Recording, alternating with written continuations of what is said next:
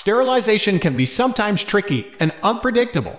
While some choose to boil their equipment, most professionals would rather use steam sterilization by either a pressure cooker or a steam sterilizer, or autoclave. Sterilization is a procedure used to kill or physically remove microorganisms and their various resistant reproductive spores.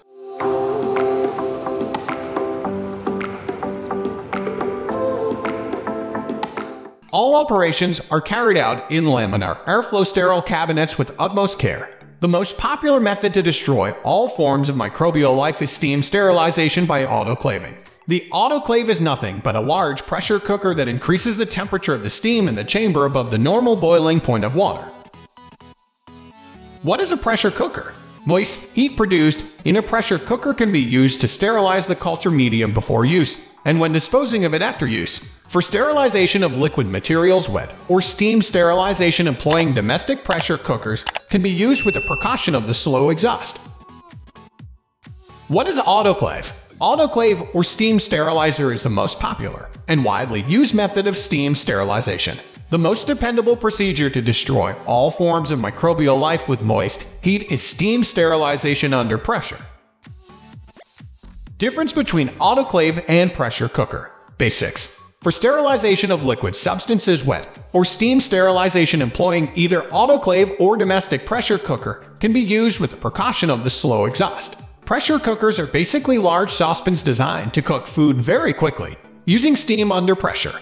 Autoclave, on the other hand, is nothing but a large pressure cooker that increases the temperature of the steam in the chamber above the normal boiling point of water.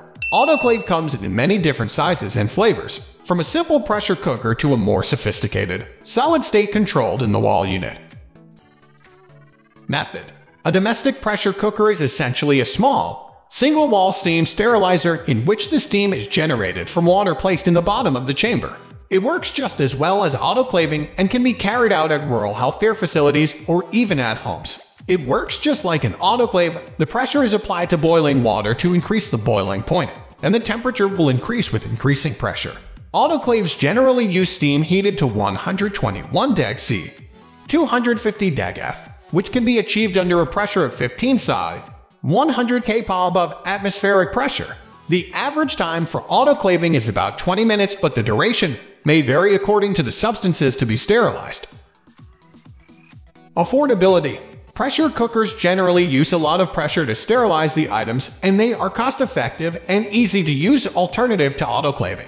Domestic pressure cookers come in handy when some amount of media is to be sterilized. They are a whole lot cost-effective when compared to autoclaves, and you can actually notice that there's a pretty large price difference between the two.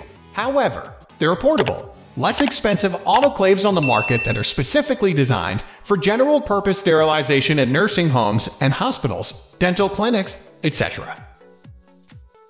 Overview. In a nutshell, steam sterilization by autoclaving is the most popular method to destroy all forms of microbial life, including spores. Moist heat sterilization requires temperatures higher than can be reached by boiling water. To achieve these higher temperatures, pressure is applied to boiling water to increase the boiling point, thereby increasing the temperature. Autoclaves generally use steam heated to 121 deg C, which can be achieved under a pressure of approximately 15 psi above the normal air pressure for the duration of about 20 minutes. A domestic pressure cooker is essentially a small, single-wall steam sterilizer in which the steam is generated from water placed in the bottom of the chamber, and it works just as well as autoclaving. We are going to end this video right away. If you have any query or information to share, please leave a comment below. Thanks for watching.